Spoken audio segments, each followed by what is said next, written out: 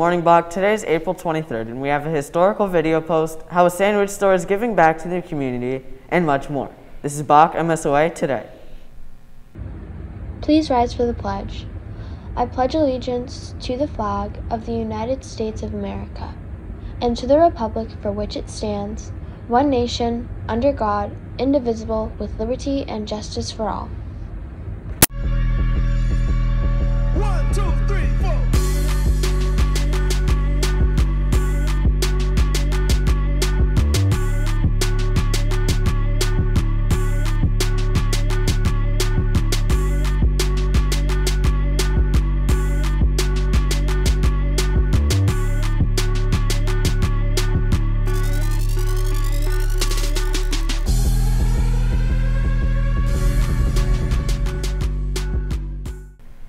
Today marks an anniversary for YouTube, a video hosting service with over 2.3 billion users worldwide.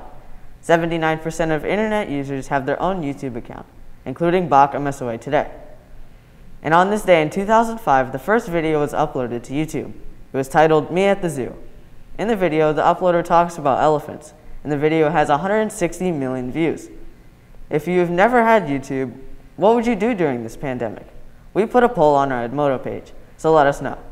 Now to John with the latest on the most anticipated TV shows coming up.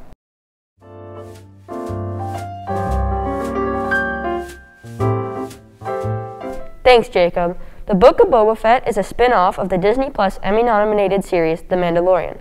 This upcoming show centers on the bounty hunter Boba Fett.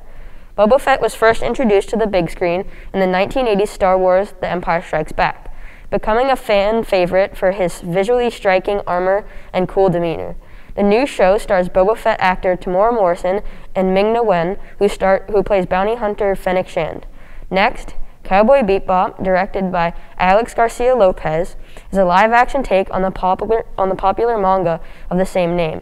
Its plot follows a group of bounty hunters who travel through space on the spaceship Bebop, while on the lookout for criminals with rewards on their heads.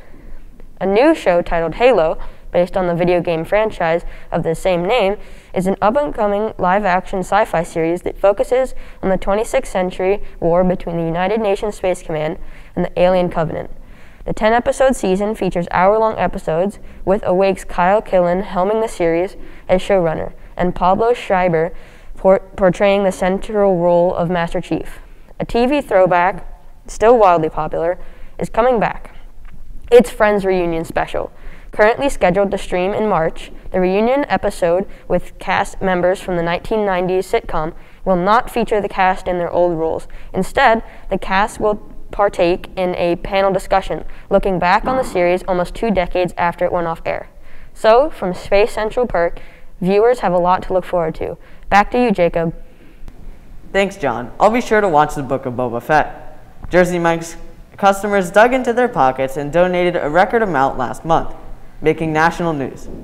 Every March 31st, Jersey Mike's donates 100% of their sales to local charities. These include hospitals, youth organizations, food banks, and more.